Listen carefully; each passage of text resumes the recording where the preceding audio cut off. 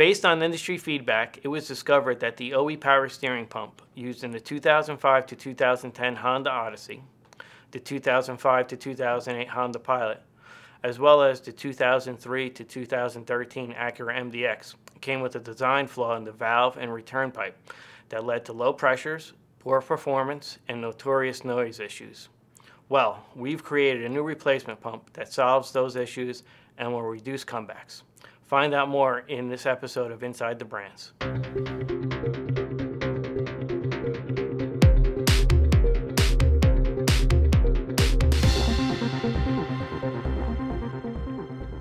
Hello, Todd Saccone here. I'm the CRP Automotive Brand Manager for AE. Today I want to show you a newly re-engineered pump for the Honda Acura that will solve a lot of the issues you may be facing.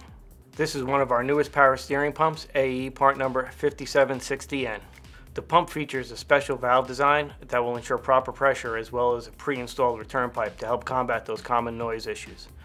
The special valve design was a result of an OE design flaw which caused the valve guide walls to wear excessively, leading to low pressure and poor performance. We solved that issue by creating a larger surface area where the valve comes into contact with the valve guide walls, virtually eliminating any wear. The return pipe on the OE pump is also a common culprit of noise issues caused by air entering into the system. This problem leads to customer complaints and higher rates of returns. With reman pumps, the pipe isn't typically supplied, so you would need to reuse the old one and return pipe and install a new O-ring. The return pipe on the OE pump is also a common culprit of noise issues caused by air entering the system. This problem leads to customer complaints and higher rates of returns.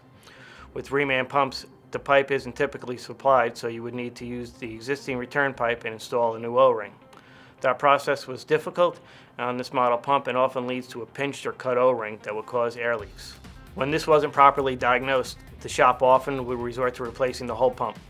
5760N eliminates this issue by having the return pipe and the O-ring already installed. All new AE pumps use OE bearings and are tested at our AE facilities for flow and pressure, so you and your customers can be confident you'll get the job done right the first time as easily as possible.